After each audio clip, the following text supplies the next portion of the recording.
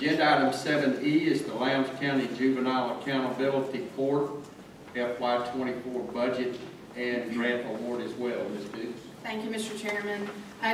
Judge Jim Tunison has solicited grant funds for an accountability court for the juvenile court for the state. This will actually be the third year that this program is in operation. There is a cash match from Lowndes County of $8,857.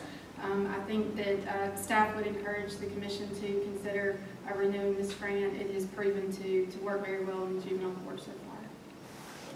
Any questions from Ms. Dukes? Hearing none, I'll entertain a motion. Mr. Chairman, I move we approve continued funding the cash match as well as requested. Okay, we have a motion then to approve the Lowndes County Juvenile Accountability Court FY24 budget and the grant award match. Yes. Have a second? Second. Have a second. Any discussion?